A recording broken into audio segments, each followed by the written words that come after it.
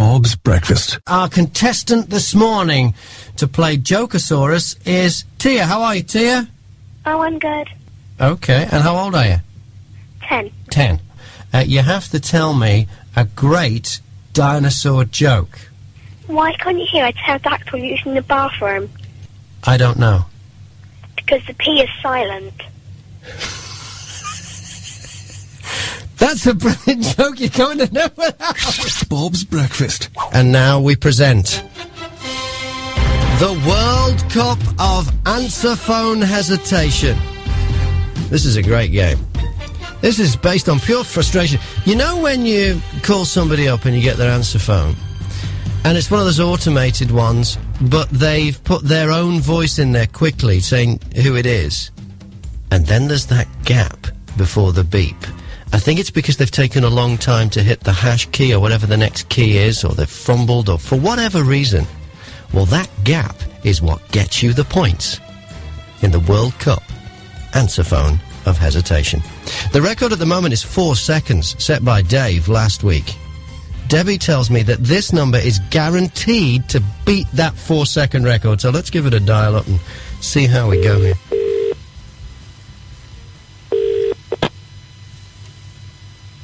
Sorry. Mick Henman, Ramp Services, Luton.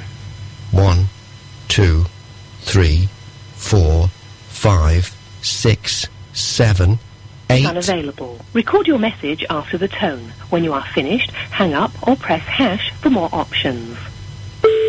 8 seconds, Mick, you've got the record! Bob's Breakfast. Anyone who says they understand LinkedIn is lying. That's because nobody understands LinkedIn. You just try it. When you ask out loud in a crowded office, what the hell's the point of LinkedIn, I guarantee that some smug idiot will roll their eyes and say, networking. Well, I found out this week that that's the biggest lie of all. It's got nothing to do with networking. I can't remember what pushed me over the edge and made me join this utterly useless waste of time, but I think it had something to do with people constantly inviting me to join. So I joined, and since then I get requests from people all over the world that I don't know asking me to connect with them. So I click accept. And then I get presented with a page of people I might like to connect with.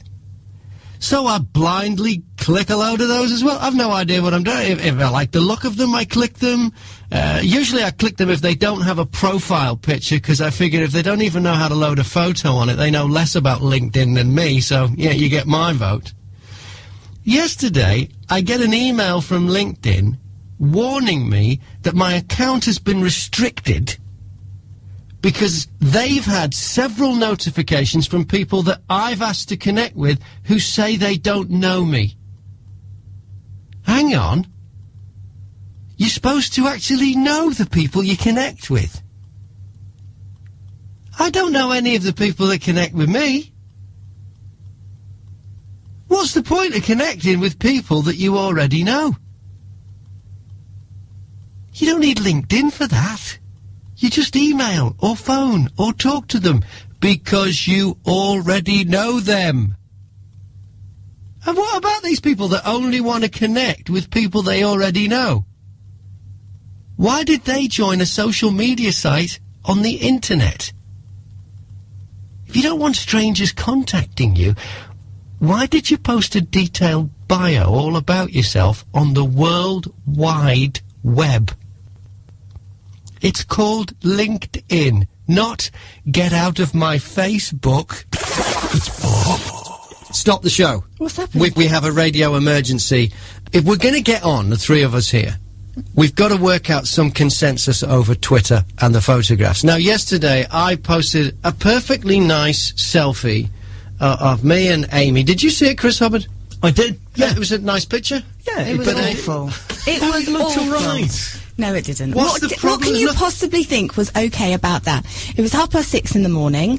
And it was no makeup. All these no makeup selfies I don't do. Double chin. There's got to be rules about photographs here. So what are we going to... So do you need approval now of the photos, of the selfies, if you're in them?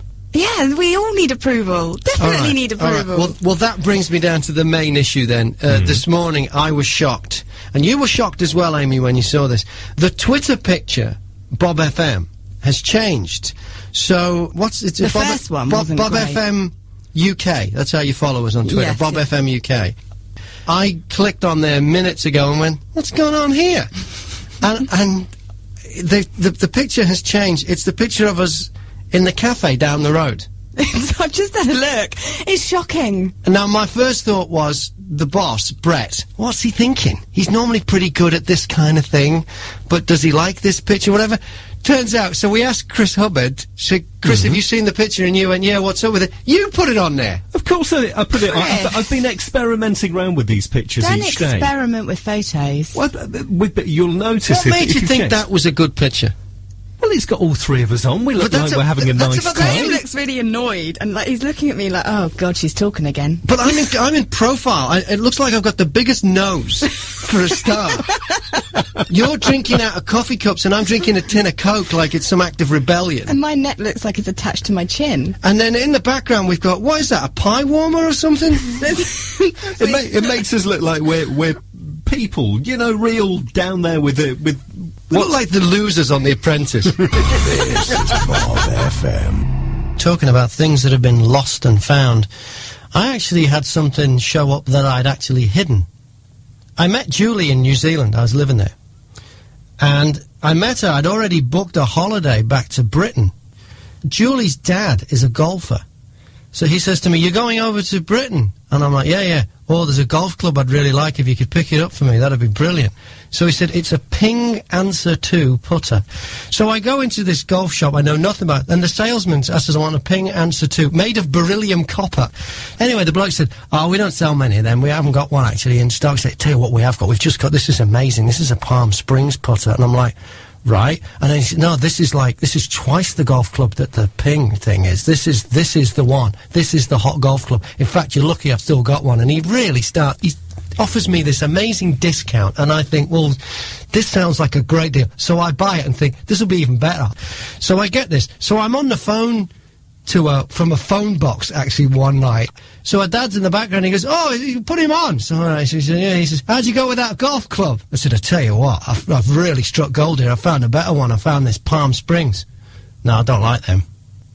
So I didn't tell him I'd already bought it. I said I'd found it. So what am I going to do now? I don't know. So I was staying with my parents. So I hid it in the loft. I thought, I don't know, I'd just forget about it. Stuck it in the loft. So a couple of years later, I've moved to New Zealand and I'm getting married to Julie. So my parents fly out for the wedding. Actually, the first time, coincidentally, they'd met Julie and her parents. They fly out for the wedding. My old man shows up at Julie's parents' house with this blinking golf club. He goes, hey, I heard you're a golfer, so I got you this golf club. And I thought, you lying git, you found that in the loft.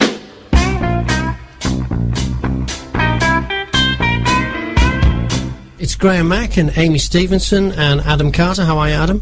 Good. Adam's 10. He runs a rival radio station in his bedroom. And who's this? This who's you brought in as a special guest? My sister, What's her name? Emma. Hello, Emma. How you going? Hi, I'm good. Okay, and how old are you? 13. Oh, so on Saturday. you're as old. Oh, 13 on Saturday. Well, happy birthday for Saturday. Thanks. So, what kind of brother is Adam? He's good, but he can be a bit annoying. Is his radio station any good? I haven't really heard it because it's upstairs, and normally I'm All right. downstairs. What's the deal, Adam? Isn't she in your target demographic?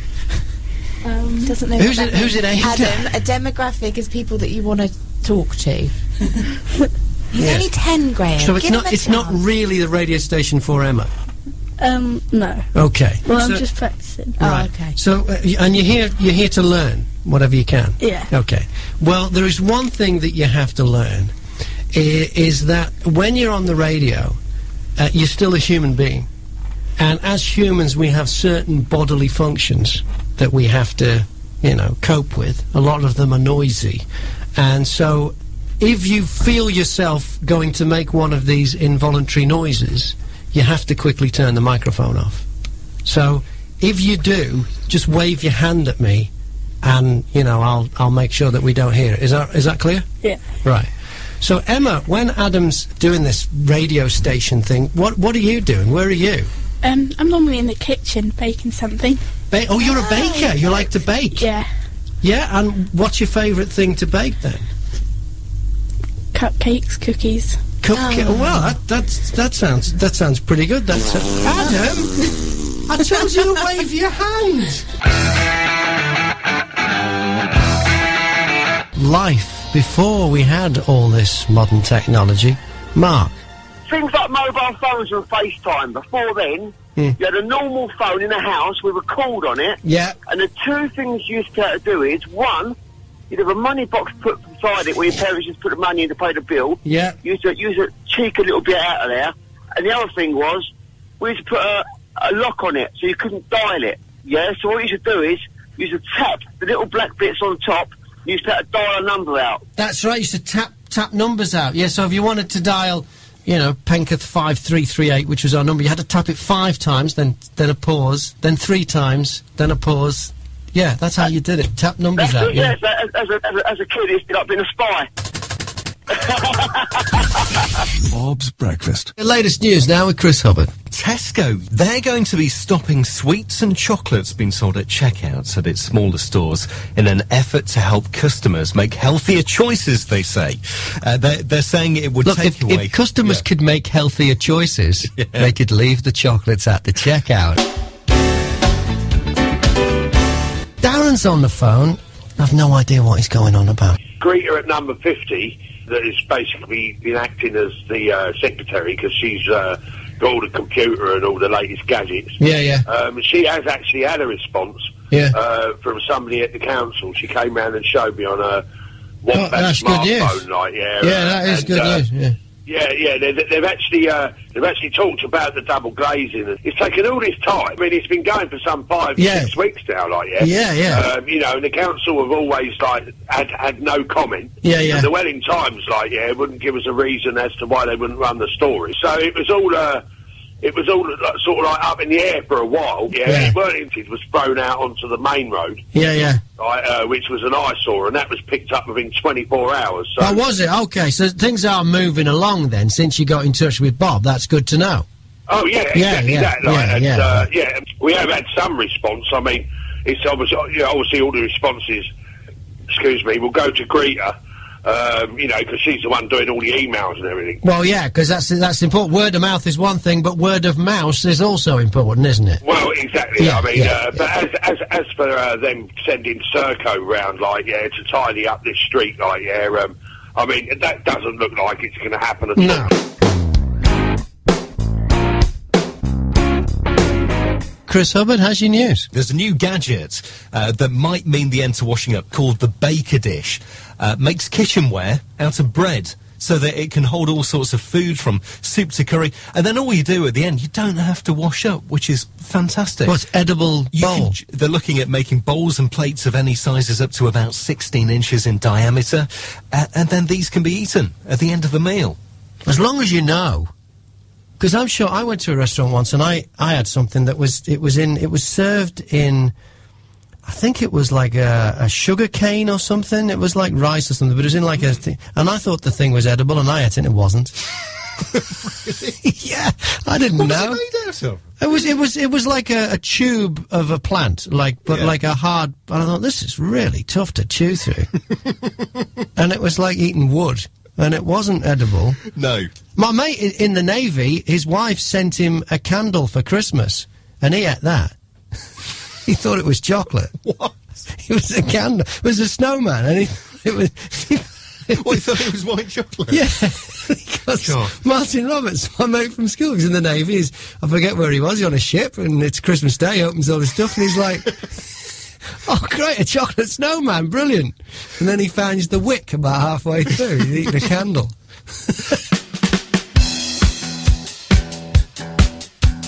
And what's the most daring thing you've ever done? David? My wife asked me to marry her 3 hours into our first date, and we got married 3 months later. We've been married 23 years now and got 4 children. Wow! So what's her name? Susan. So where were you? What was the date? We were just sitting in a pub outside St Albans in a place called Sandridge. Uh-huh. Rose and Crown, I think it was. And she said, will you marry me? So I said, okay, fair enough. So, had you known each other before? Briefly. Right. Briefly. I've met her a couple of times in the previous sort of 6 months. Right. And you'd always fancied her then? Well, she had a good backside on her and a fair pair of boobs. You old romantic fool, you.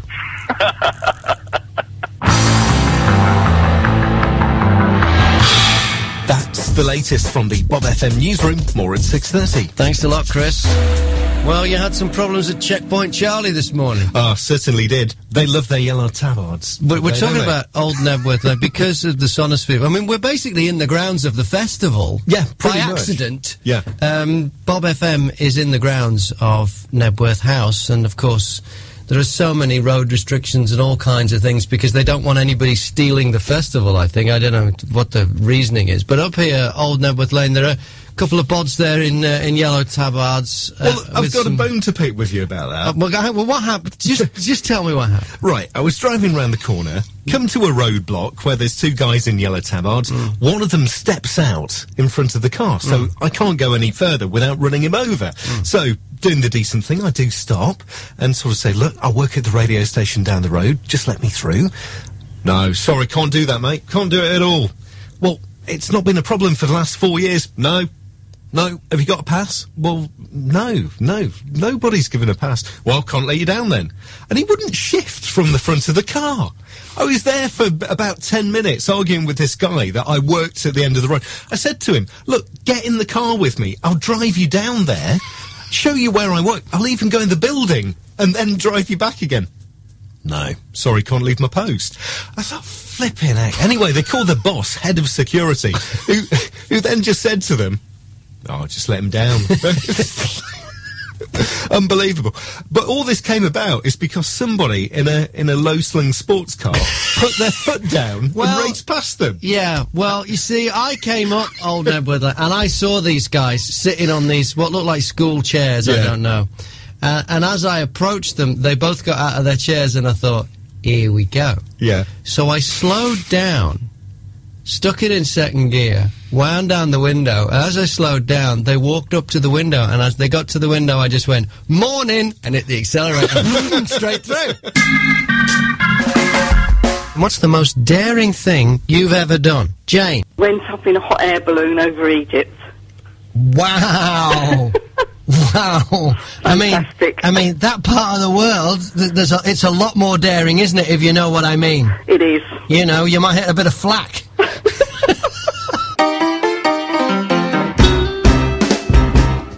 Let's get the news now with Chris Hubbard. Food banks are back in the news this morning. A food bank charity saying it's handed out nearly 1 million food parcels in the last year. You know, I've had an idea. Here's what we could do, right? We get a cinema to show us a blockbuster movie. Stay with me on this one. And this relates to food banks? Absolutely. Right, okay. We get a cinema to show a blockbuster movie, and we say to the cinema, we'll give you all the publicity and mention you, and we'll fill a cinema, and we say to Bob FM listeners, you can go to this cinema on this night and watch this exclusive showing of this blockbuster film as long as you bring a can of food. And we have the food bank there on the night to collect all the cans of food. Well, that'd be good if you got a big auditorium. I've got a name for it too. Go on. The Cannes Film Festival. Oh my goodness.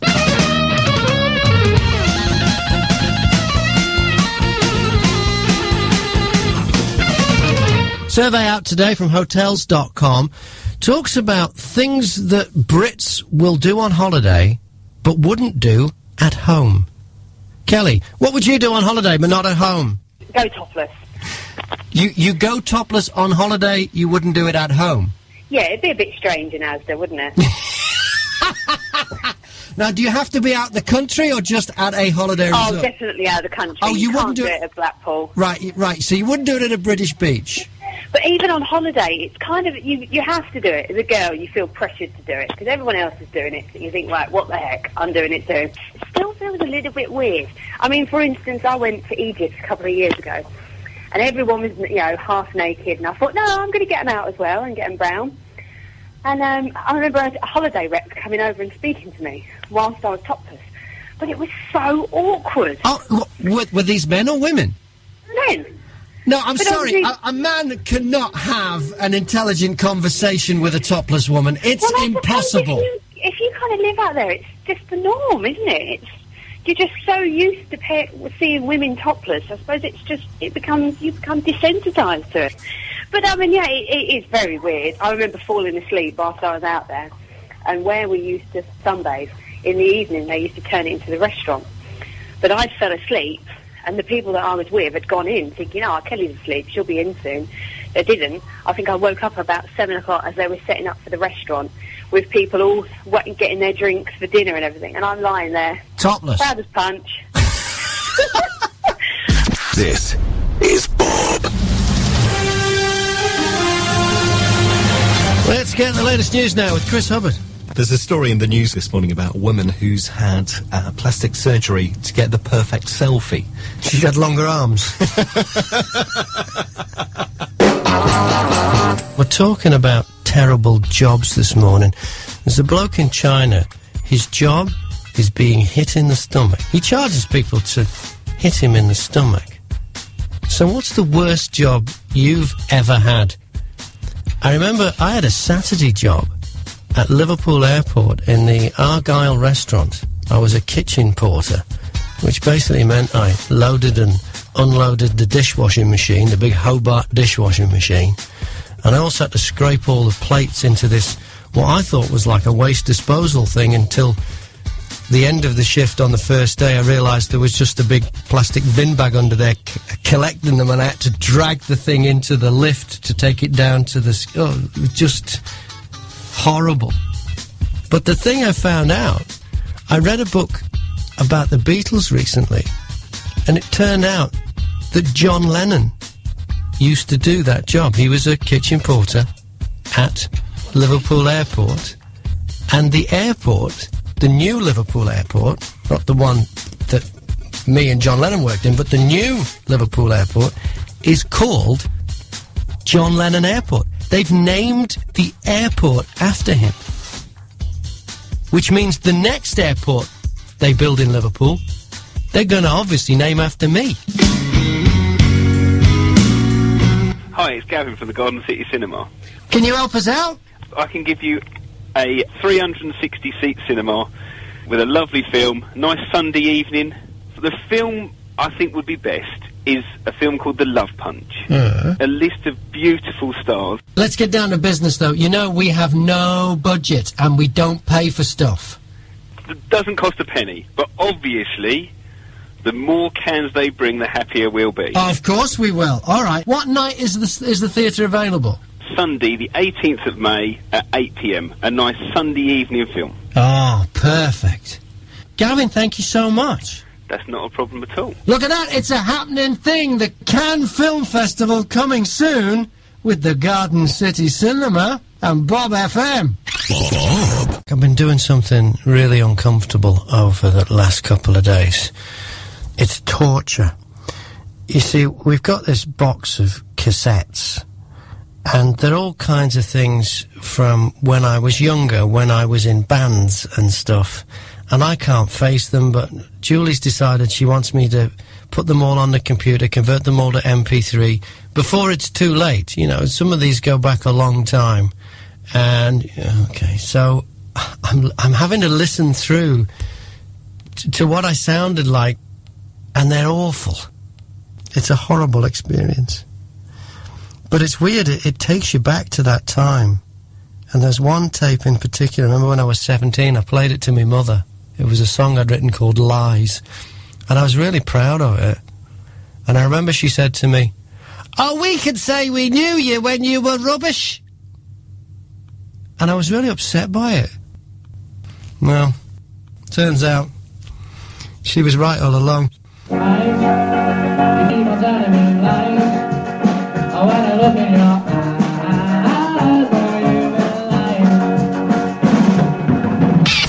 Bob's Breakfast. We're talking about dates from hell this morning.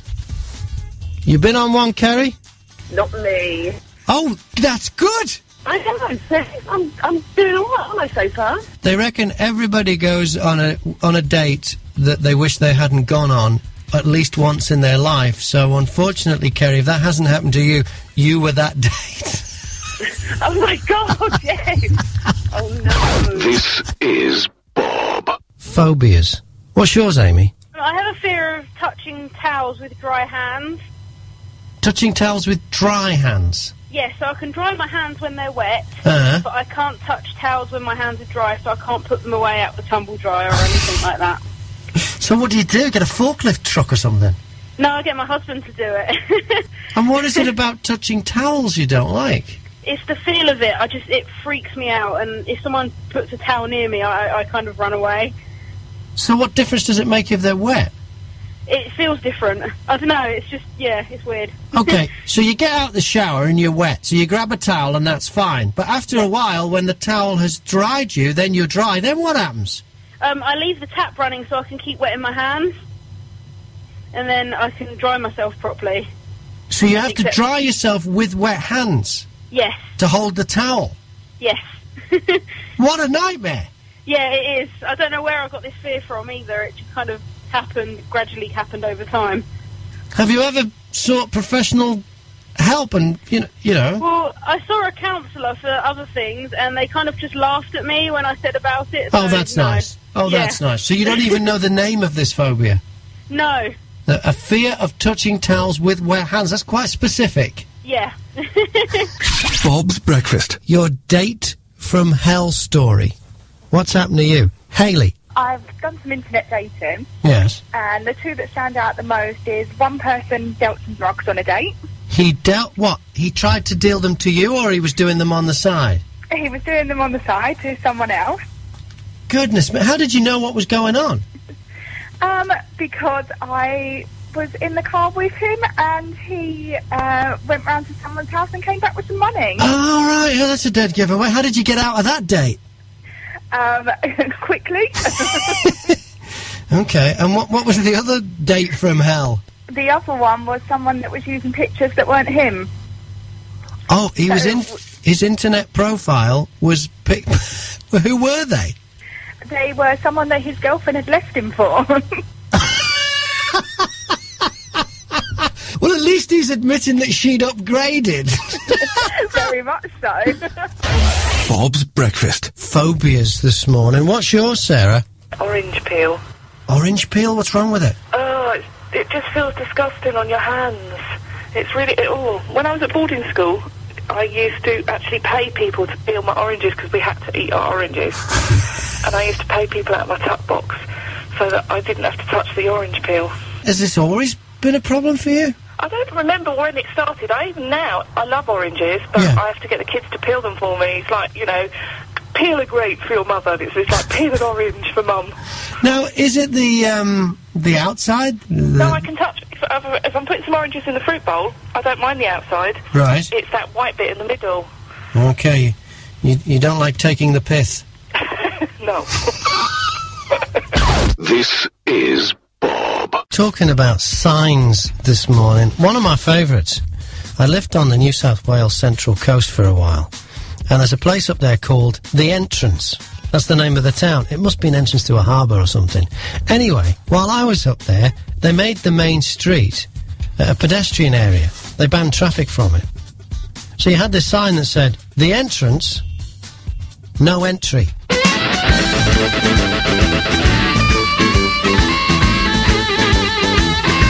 We're talking about DIY this morning. Oh, and you're a bit of a dab hand. What have you done? Well, I completely replumbed the house and rewired the house, but... Jeez, that's a big undertaking. Yeah, it was. What do you think of this survey that's out today that says young men are useless at it and are more likely to get their dad involved, even to change a light bulb? Oh, I fully agree with that. You agree with that? Yeah, they haven't got the bottle to try it themselves. Do you think men are a dying breed then? Because women are going more for men who use moisturiser and hair straighteners than blokes who can fix a tyre or, rewire a fuse. No, blokes who can fix a tyre and rewire a plug in the fuse and everything like that, they're far better than the blokes that... I know they are, but they're not the ones that are getting to breed. You see, this is Darwinian. The men who are getting to breed are the men who women are attracted to. But women are more attracted now to men who use moisturiser and hair straighteners. They're the ones that are breeding. So future generations are losing the DIY gene. Bob's Breakfast. Went to New York for a few days. I like to go and see different places, but I don't like to get in there. Me and public transport, we don't mix. In fact, the trouble started before I even got on the plane. 24 hours before the flight, you're allowed to check in on the internet, which I like to do now because it kind of streamlines things at the airport. I'm with Julie, and she likes to do things with me because she knows I'll mess them up.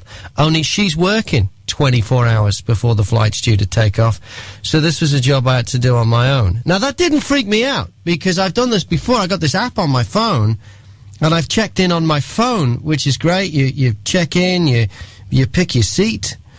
Then they send you the boarding pass, and it's on your phone. You don't even have to print anything out. And then when you get there, you just show them your phone and you're through. It's fantastic. So I wasn't worried about that. So 24 hours before the flight, the time's ticking down. The flight was at 1:10. So 1:10 the day before, I had to check in. And, well, you know, I know there's a bit of a race on. I mean, these planes hold, close to 400 people. There's probably about 200 of them at least who are going to check in online. I'm racing against everyone else who's trying to get the best seat, because that's what it's all about. It's about the best seat. In case you don't know, the best seat on a long-haul plane is as close to the front as you can get, because that way you get off quicker, which means you don't spend as long in the queue. You've got to jump on the queue for the passport and the immigration and everything else. You're just that little bit earlier. So you want to be as close to the front as you can, and you want to be on the left-hand side, because that's the side the door's on. So the people on the left get off first. So that's the seat to get, as close to the front as you can get, and on the left. I mean, in economy, that's still only about halfway up the plane, but still, you don't want to be right at the back. So I'm sat at my desk here at Bob FM 24 hours before the flight, and I'm all set, and I've even got the app open on the phone, and it counts down. It's to the time when you can actually check in. And it's like 5, 4, 3, 2, 1, bang, I'm in, I'm checked as in, I've checked me in, I've checked Julie in, and then I go to check the seats, to change the seats, and we're in row 63. So, of course, I want to move that. The first row of economy is row 33. That's where I want to be. And I noticed that 33B and C were available, left-hand side, middle and aisle.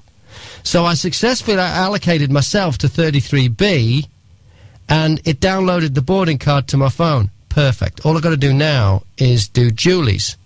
And that's when the trouble started. It wouldn't let me do it.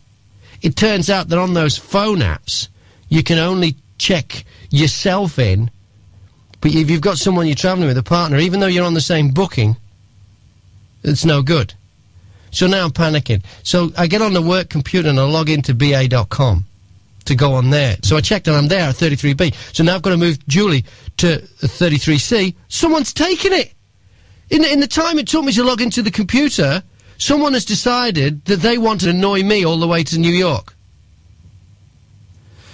So I moved me back, and I'm still in like row 40, whatever. Then I notice that another seat in 33 has opened up. In fact, there's two there, 33D and E, which are only just across the aisle from 33B and C. So I quickly moved me into there, I moved Julie into there, and we're all set. We're still on the left-hand side, only just, but just the other side of the aisle. We're still on the left-hand side of the plane. We're in the front row of economy, and we're good to go. And that's when I noticed, when I went to the boarding cards, because I still had to print them out by paper now, because the thing on the phone doesn't work, because I needed two, not the one, it's got the word COT underneath, and I'm thinking, what's that? Container? Oxygen tank? It's cot. These are the seats that have the fold-down cots in front of them. This is the part of the plane that put the screaming, pooing, spewing babies. Bob. When you embarrass yourself and no one else is watching, it's a special kind of embarrassment. This morning, I woke up, I turned this new computer on that I've got, and I grabbed the mouse, I pushed the mouse forward, and the arrow on the screen goes down instead of up. So then I pull the mouse down, and the arrow goes up. I go left, the arrow goes right. I'm just like, oh, I can't work. Everything's like round the wrong way. What's going on here? Then I realised it's a cordless mouse, and I've got it upside down. Bob FM. When you've had problems being understood, yes, communication breakdown. It might have been when you were on holiday or just out of your comfort zone, and there was a misunderstanding. I remember being in Singapore once with two of my mates, a mate from Wigan and a mate from Middlesbrough. Tony Lynch from Middlesbrough was the guy that when we got into the taxi at the hotel, he told the taxi driver where we wanted to go. Big mistake. We wanted to go to Chinatown. So he says to the driver, "Oh, Chinatown." Anyway, the taxi driver took us to the Sheraton.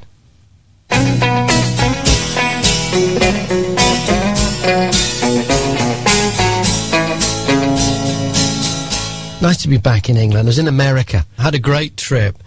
Kerry's on the phone. You followed my trip through my tweets and my twit pics. So in New York, I saw your pictures of Twin Towers, and I thought, oh my God, I need to go there. It looks amazing. It's a brand new museum that's opened, and it's in the basement of where the World Trade Center was. I mean, it is actually the basement, and some of the stuff there, it's creepy and morbid. Yeah, but I imagine it is.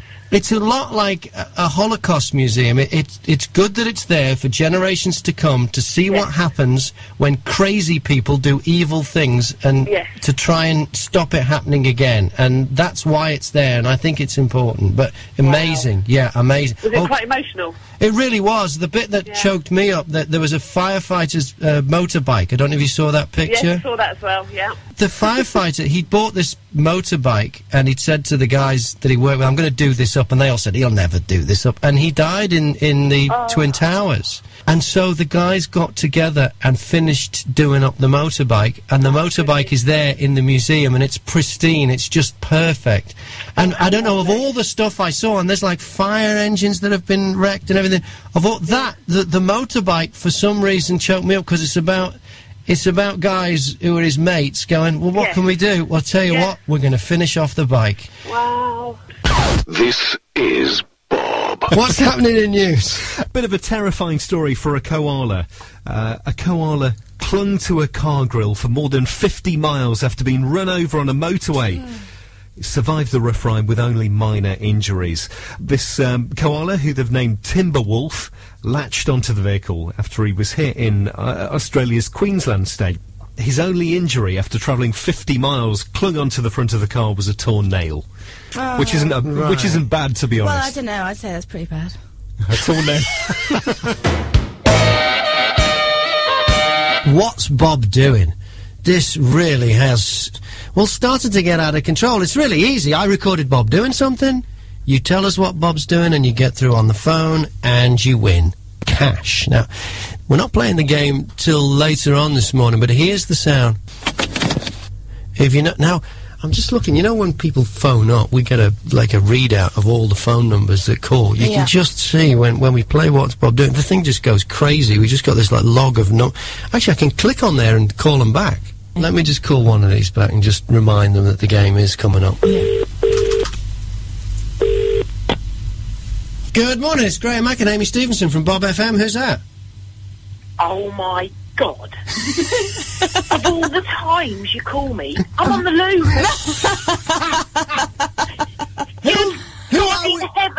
Who are we talking to? Mandy from Stevenage. Mandy... I've rung you so many times. Don't tell me you're ringing me about what's Bob doing. No, I'm not. I'm ringing... Oh, thank God you're not ringing me to ask me what Mandy's doing. You really don't want to know. Bob's Breakfast.